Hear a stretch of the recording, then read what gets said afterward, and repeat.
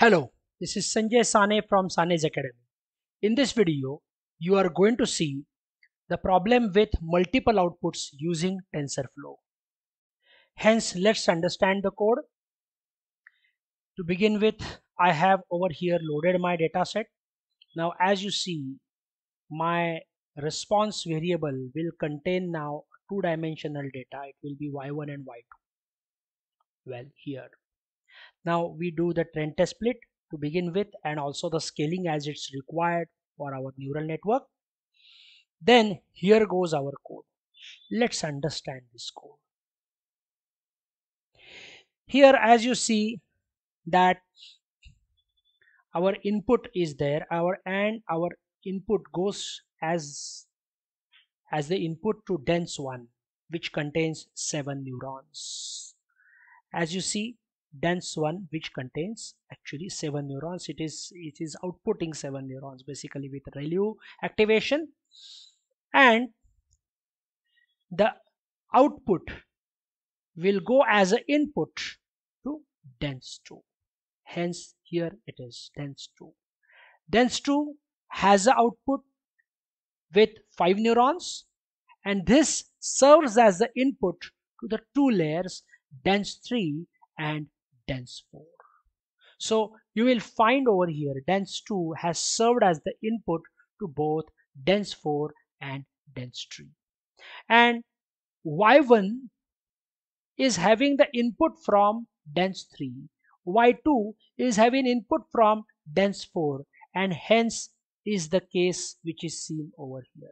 You will find one different thing over here, that outputs over here, when we are declaring the outputs or we are specifying the outputs in the model function, we are specifying them with a list, because now this time the outputs are multiple, y1 output and y2 output. Hence those have been defined, actually those have been specified with list.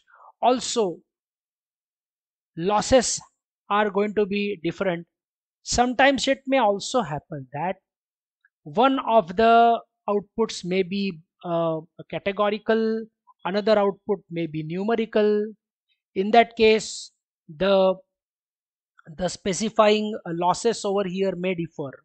So it may happen that if you have a categorical output, then in that case the entropy or might be binary entropy, binary cross entropy, or categorical entropy for multi-class classification will be there, and so accordingly the loss should be specified as is the type of that particular output. Having done this, then we move towards the fitting, model fitting. I have over here use reduce on plateau as one of my callbacks. Well, so having done this, you will find the learning has taken place with our nice optimization which has happened. Well, we didn't apply early stopping here. We could have applied early stopping. Well, I encourage you to try early stopping also on this. And here comes our predicted value. So this is set of predicted values. You will find these are going to be scaled values. We need to scale them back, or I can say we need to inverse transform them back, and hence these are going to be our outputs. The link of this notebook has been provided in the description section of this video. Feel free to download and try this code on your own. Thanks for watching this video.